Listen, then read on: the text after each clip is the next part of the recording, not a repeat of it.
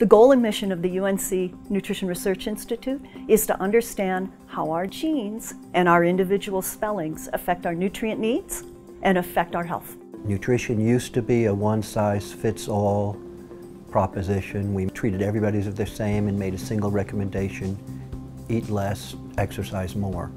But now we realize that with modern science, modern biotechnology, genetic testing, the microbiome, we can start to see that people are different, and we can start to target our interventions and thereby improve the health of not only North Carolinians, but the world. The Institute has a unique location relative to the major campus. We're housed in a small town called Kannapolis. One of the major benefits that we bring to the community is the focus on health. We know that North Carolina is sadly one of the leaders in health disparities.